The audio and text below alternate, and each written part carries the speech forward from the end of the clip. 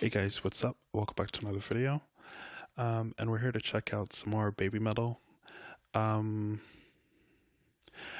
Now, I was actually looking for some suggestions, and a few suggestions got deleted, it seems. I decided to go with a older request that was given to me, and it was to check out Karate live at the download 2016. So, we're gonna get into that. Also, be sure to comment down below some more live BABYMETAL reactions you'd like me to check out. I do know I have like a lot more, but it seems that some of them are gone, and I want to keep reacting to them. So comment some more stuff down below, and I'll get it up in a future video. But anyway, this is Karate live at the download 2016. By the way, before we get into the video, if you'd like to have your own video requests done by me, then just like the video, subscribe, and comment below what you'd like me to check out, and we'll get to it in a future video. This is Karate, starting in 3, 2, 1, go.